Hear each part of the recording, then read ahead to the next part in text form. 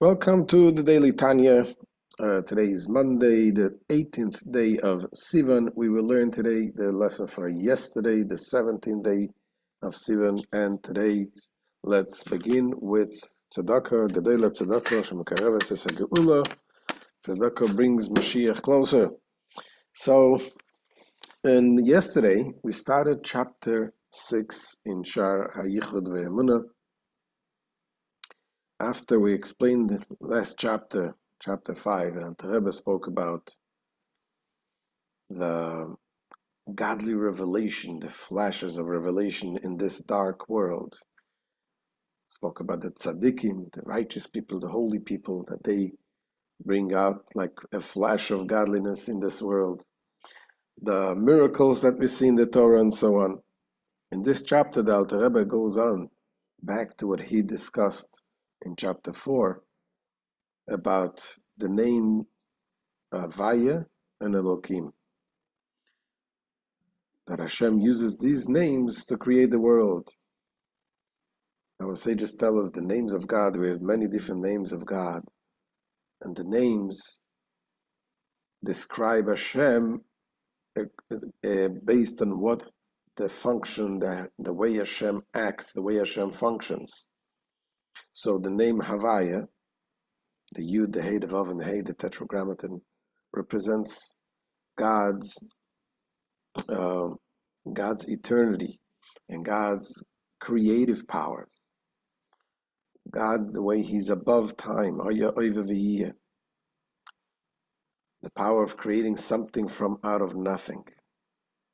The end that represents the concept of the attribute of chesed, the kindness, the giving, endless giving. The name Elokim, now we say with a hey, him, but I say, of course, Elokim, because we don't want to say God's name in vain. So the name Elokim represents the restriction, the condensing, the filtering, the blocking of the light, because if the light would have been without any filtering, we wouldn't be able to exist.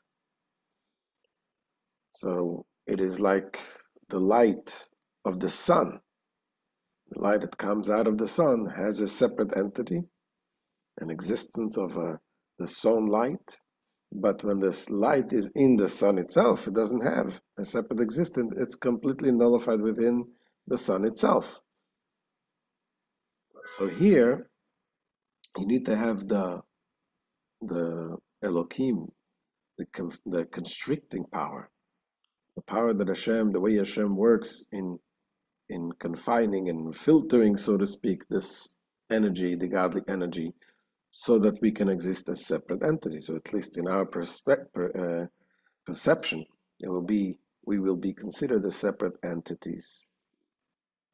Another example, Rabbi Steinfeld says, he says, think about when you walk in the middle of the night and you see that's the moonlight. Where is the moonlight coming from? Obviously from the sun. And you enjoy the moonlight and you can do many things by the moonlight. Well, we live in a city, we can't appreciate it that much. But when you go outside of the city, you see the moonlight, especially when there's a full moon, you see the light of the moon. But what happens in the middle of the day when the sun shines? The moonlight doesn't exist. You can see the moon sometimes during the day, but the moonlight doesn't exist. It's nullified. And so the darkness really reveals the moonlight.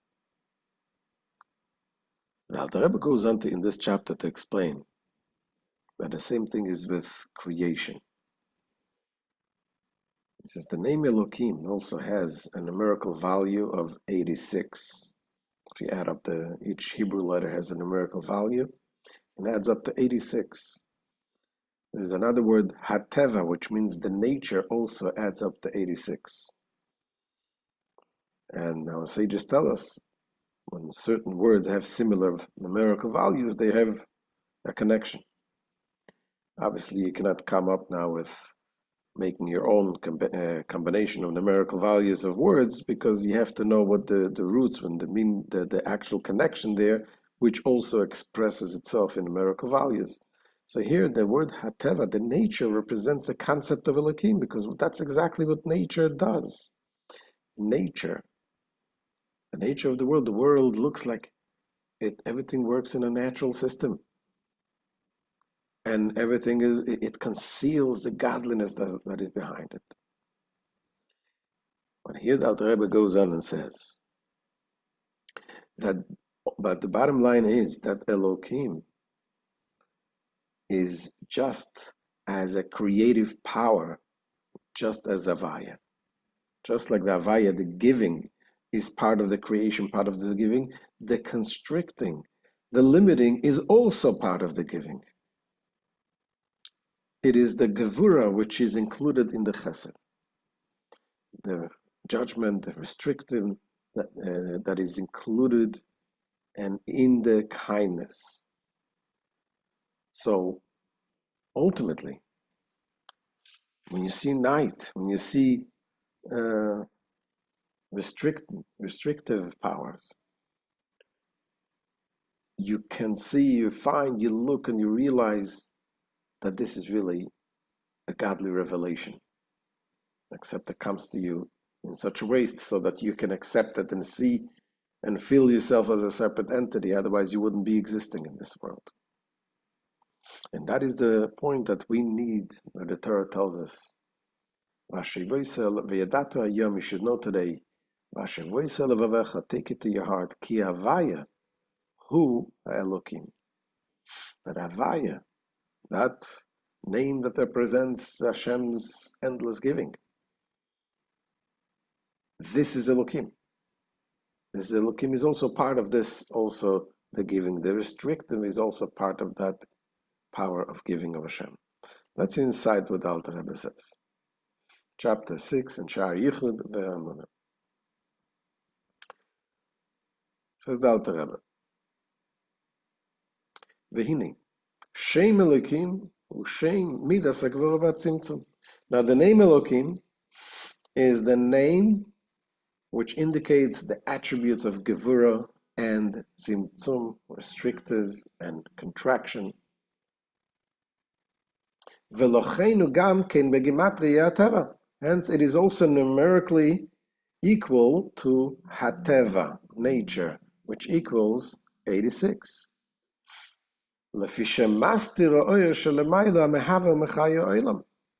For it, the divine name Elokim, conceals the supernal light that brings the world into existence and gives it life. So the supernal light constantly creates the world ex nihilo, something from nothing. It has to be a constant creation, as we explained in the previous chapters. Because something that is creating something out of nothing must constantly be created. A feat more wondrous than the splitting of the Red Sea. The divine name Elohim, however, conceals this light so that it will not be visible to created beings. And it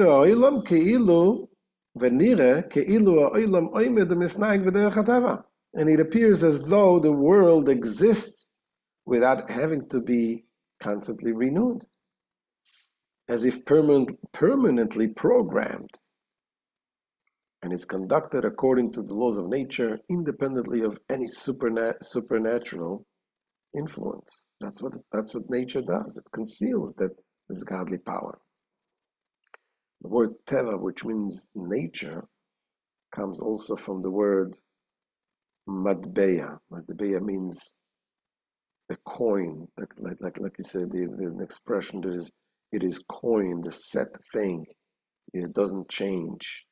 Or another meaning of the word teva, which means nature, comes also from the word tub'u, which means like tub'u beyamsuf. It is sunk in the Red Sea. The sinking represents something which is concealed, that's covered with water, and you don't see it. So the nature has this effect of concealing the true godliness, the true life. Continues the Alter Rebbe and says, "V'shem Elokim zeh u'mogin v'natek l'shem Havaya." And this name Elokim, not as it exists in its supernal source, but as it acts through the attribute of Gevura, so that the world appears to be conducted in a natural manner. This name Elokim is a shield and a sheath for the name Havaya. As we said before, the Havaya is the creative, the power of creation, of bringing things into existence, and the Elokim conceals that. Concealing the light and life force that flows from the name Havaya and brings creation into existence from naught.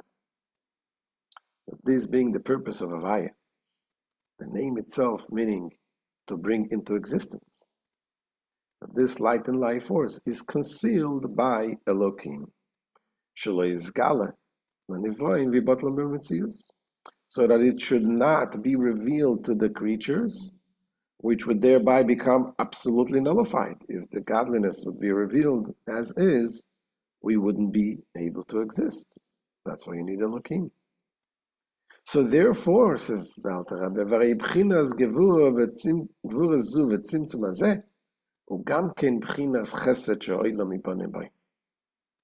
this quality, the quality of this Gevura and Tzimtzum, is also an aspect of Chesed through which the world is built. The world is built with kindness. Part of the kindness is also this limitations. Zoi bechinas Gevura aklulu b'chesed.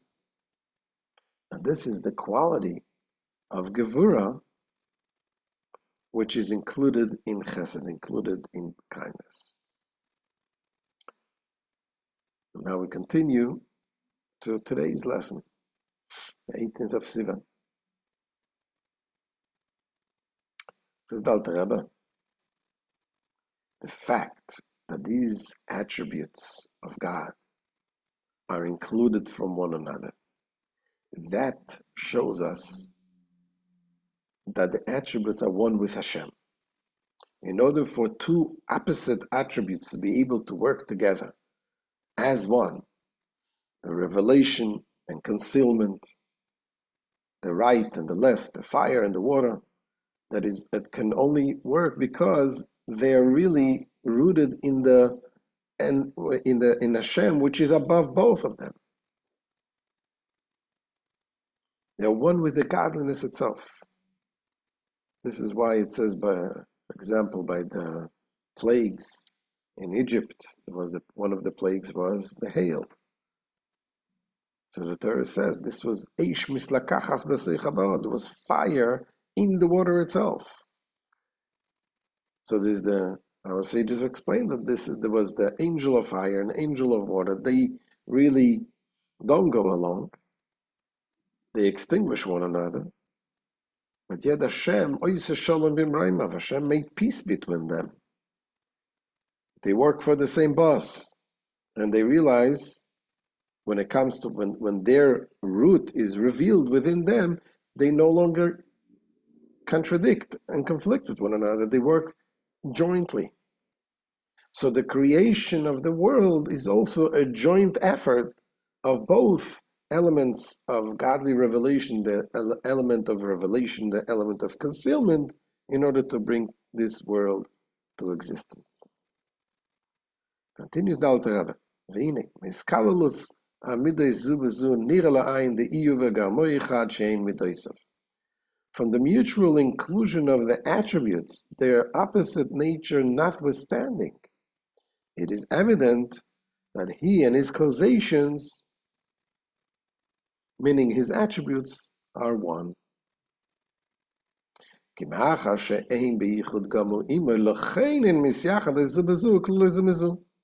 For since they are in complete unity with him, they therefore unite with each other and are comprised of each other. And this is, says the Alter Rebbe, we say it, it says in the Zohar, something we read every Friday. Some people read it every day in the Pasach Eliyahu.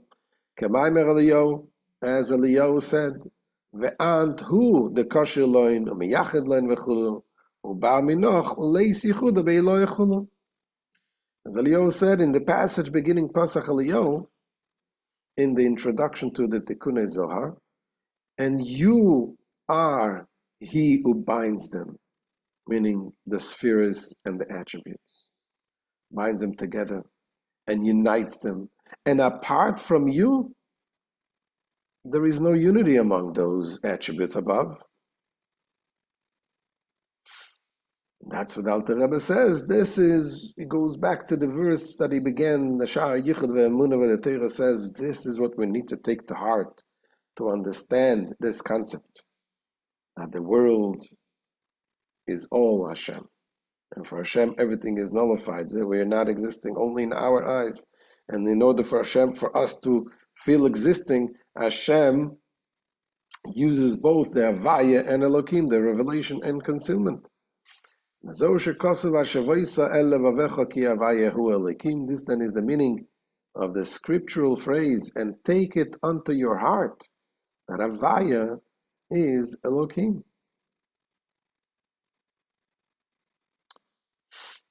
Pirush, which means Shnei Shemes Elu Im Echad Mamash. That is, that these two names are actually one. Meaning, although Havaya represents Chesed, kindness, giving, and revelation, and Elokim represents Tzimtzum, the contraction and concealment, they are nevertheless truly one. Shegam Shem Elokim Ametzamtzim Umalim Oiru B'chinas Chesed K'moi Shem Havaya. For even the name Elokim, which conceals and contracts the light of the divine life force that is responsible for creation, this is a quality of Chesed, quality of kindness, just like the name Havaya. Mishum Shemidoisav Shel HaKadosh Baruch Hu Misyachadis Imoi B'yichud Gamu. For the attributes of the Holy One, blessed be He, unite with Him in a complete unity. Vehu u'shmoi echad shemidoisav and shmoisav, and He and His name are one. That's what we say in the Leinim Bayomahu, Hashem echad u'shma echad. Hashem will be one, and His name will be one. It's all one. For His attributes are His names, meaning the attributes correspond to His specific names, Vim Kain. And since this is so, meaning once you understand that Elokim is one with Havaya, then you will know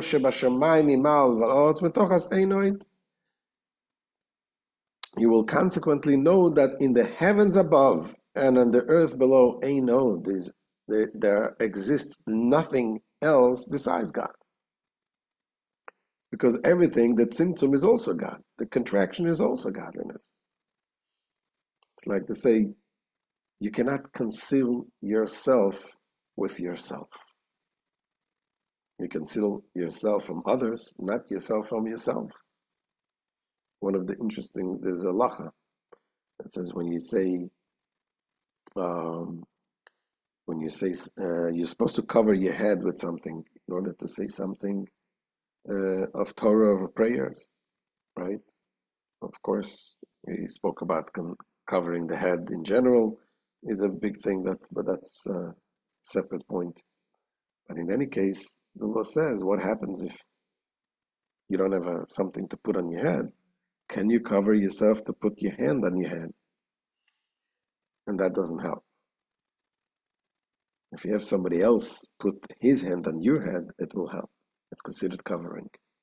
But you cannot cover yourself, your head, with your own hand, because this is part of you. You don't cover yourself with yourself.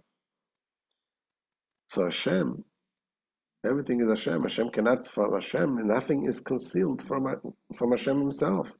So God's presence is everywhere.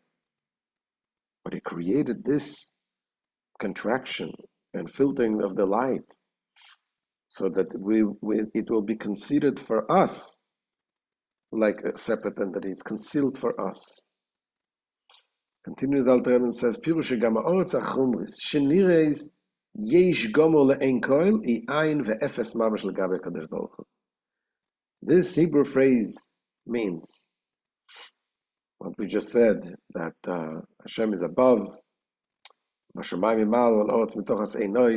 that in heavens above and the earth below, Einod, there's nothing else. This Hebrew phrase means that even the material earth, which appears to everyone's eyes to be actually existing, is not an utter nothingness in relation to the Holy One, blessed be He. Because the concealment is only for us. For the name Elokim obscures and contracts the light and life force only for the nether creatures, so that they perceive themselves as possessing independent existence. But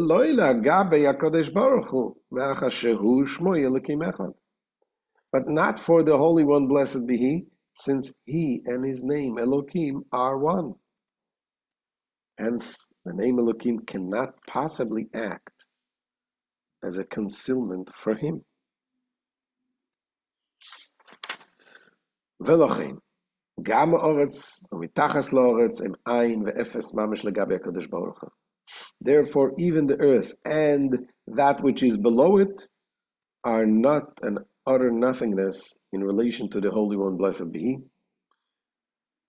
Not only is it utter nothingness, it's not even considered something else, a subordinate status.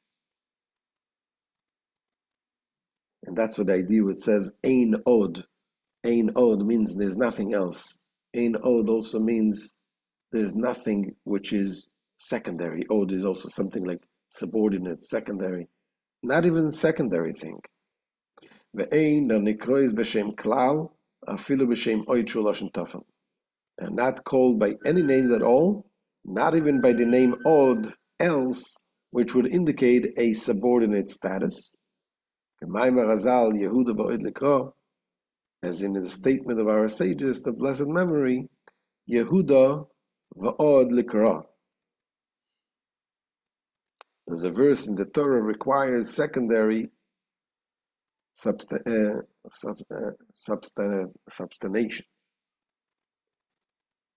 substantation. So basically what this is in the Talmud. The Talmud talks about a certain law regarding marriage. If a person said something, instead of using the usual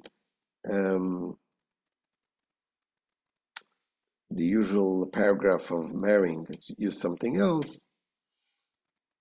So the Talmud brings from a verse whether this is okay or not. And then they said, you know what else? And there's also, you should know that in Judea they use this language. So basically, and the Talmud says, do you need something additional? Yehuda va'od likra. You have a clear verse in the Torah about this regarding this law. So why do you need to bring something additional? The point what the Alter Rebbe brings here, the statement, is to explain that the word od, Hashem, ein od, is nothing else, also means secondary, like subordinate. So in any case, so the point is, we does see that the term od signifies secondary status. So when it comes to the body and soul, for example, being that the body doesn't come from the soul, but the body is certainly secondary to the soul. It is odd for the soul. When we're talking about a person, what is the real person? The personality of the person is the soul. Whatever whatever the soul gives, what kind of life the soul gives you, what your person is, a musician, is a person, is a human being, is thinking, is speaking, That's all the soul. The body is secondary to the soul.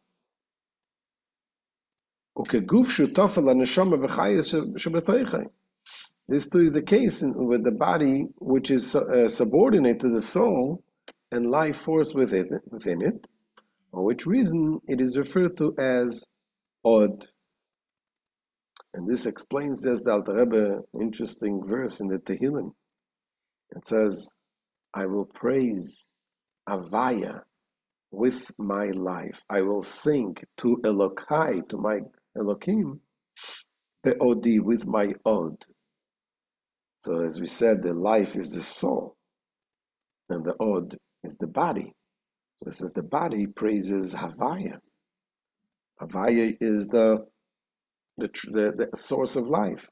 And praise Elokim, that which conceals the Havaya, is Be'odi, with my body. Just like the body conceals also the soul. And that's what it says. This is the meaning of the verse. I will praise Havaya with my life, meaning with my soul. I will sing to Elokai, my Lord, Be'odi, with my body. So we thus see that the body is termed Od, inasmuch as it is subservient to the soul. The reason the term Elokai is used in connection with the body song, is this. Why? Shachayim nimshochim m'shem Havaya, ve'hoichu aguf atofel m'shem Elokim. For life, the soul is derived from the name Havaya, and the Od, which is the body,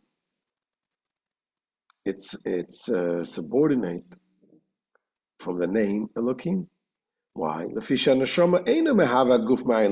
the soul does not bring the body into existence something from nothing. It only provides it with life. The body is therefore called Od, meaning it is secondary to the soul, inasmuch as it is the soul that provides the body with life. But when we're talking about Hashem creating the world, everything comes from Hashem, something from nothing. Aval HaKadosh Baruch Hu, המאבס הכל מאין ליש, הכל בוטל במציאות, it's like my oir shemesh bashemesh. But as to the Holy One, blessed be He, who brings everything into existence ex nihilo. Everything is absolutely nullified in relation to Him, just as the light of the sun is absolutely nullified in the sun. And that is why, this is the end of today's shir, it explains this beautiful concept that really, really everything is Hashem. That is why there is the concept of a saying, and God forbid something bad happens, a person says, Baruch atah Hashem Dayana Emet, thanking Hashem, the true judge. And we say praise to Hashem. Baruch atah Hashem. We say praise to Hashem for bringing day. We say praise to Hashem for bringing night. Because ultimately, everything is good. And of course, the bottom line is we want to be able to see the good. We're asking Hashem to have only revealed good. And we should be able to see the goodness that is hiding. Ultimately, that will come very soon with the coming of Mashiach. Have a wonderful day. I'll see you with Hashem tomorrow.